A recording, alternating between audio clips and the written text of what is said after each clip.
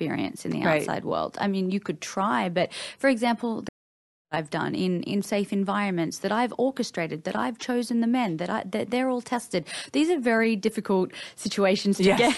Oh my God. I had the same conversation with Lisa Ann, like how logistically difficult it was to organize unless you were literally doing it for work, because like, how are you going to get together, like, 5, 6 guys who all like each other, who are all like cool, like having within seriously close proximity to each other on the same day, who all have like clean tests, it's, I mean, there's some things that you can kind of only do in porno land.